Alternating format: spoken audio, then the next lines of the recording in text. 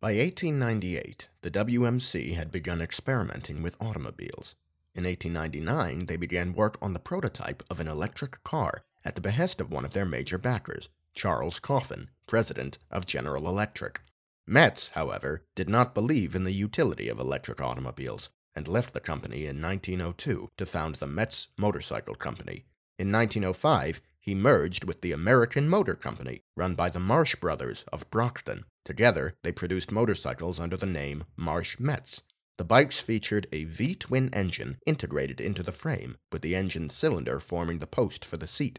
The rider begins by pedaling the bike like an ordinary cycle, and when they gain enough momentum, pulls back the clutch lever to engage the belt transmission to the back wheel.